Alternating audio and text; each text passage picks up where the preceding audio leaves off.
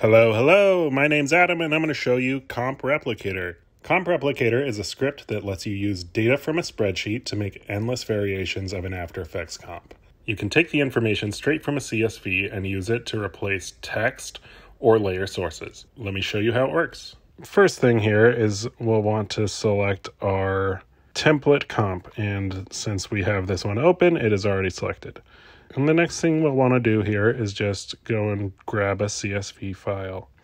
Next step is if we want to render out a movie or a still frame, send it off to Adobe Media Encoder, or you can even duplicate any template comp items that are already in the render queue. So if I open up the CSV file, and if we click over to these numbered tabs, you can see that all of the data from the CSV is loaded up here, including the headers. So the next step is to go through these targets and select each layer that we want to replace.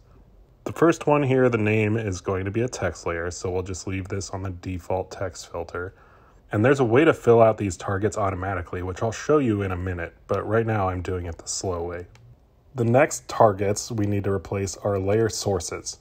So we'll switch the filter to source. And what we have here is a file path to a PNG file called Red Team Banner.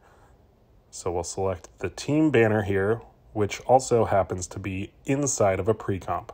But don't worry, because Comp Replicator will handle duplicating all of the pre-comps as well. And this one you can see is just a name, but how are we going to replace a source with a name? Well, it's going to go and search the project and find the corresponding comp or whatever item is named headshot 1. Okay, and we're all set up, so let's just hit create comp. Boop. And now if we hit play, we can see we have everything in place. John Smith, software developer, blah, blah, blah, blah, blah. And it up in the UI, it's already queued up to go on and create the next one. So we can just jam along. Okay, now say we have an issue here. Like, let's say we got an email and Elena's not a data scientist. She's actually a data analyst. We just have to click back on this line row selector to her name, and we can update data scientist to data analyst. And there we go.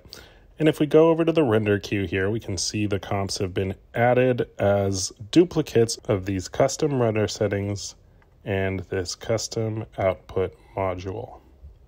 Okay, I just want to show you real quick how to automatically select the target layers without having to pick each one out of a list. All you have to do is go to your template comp, click on the layer that you want to target, and anywhere in the name, type out #, and then the number of the target. So if I do that and then come over and click refresh here, you'll see that it is targeted automatically. I have also prepared a comp here that I'll just select, which has everything typed out, including inside of the pre-comps.